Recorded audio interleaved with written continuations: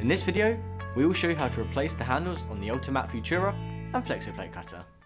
Cut from the top half of the handle from the upper side. Always push the blade away from you. Slice enough to expose the screw holes.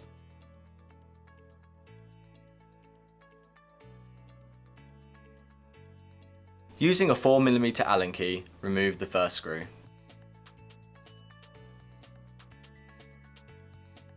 Then using a 5mm Allen key, remove the second screw.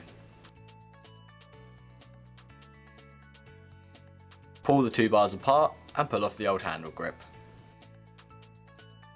Get the new handle grip. Using a hairdryer, heat up the grip to loosen and expand the rubber. This isn't a must, but makes the job much easier.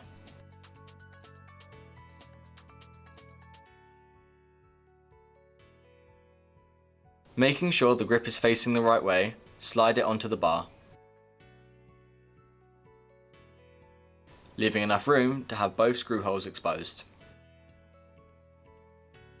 Replace the 5mm screw first, but do not tighten all the way. Then replace the 4mm screw and tighten all the way. Return to the 5mm screw and tighten all the way. Once both are tight, pull up the rubber grip back over the screws and into place.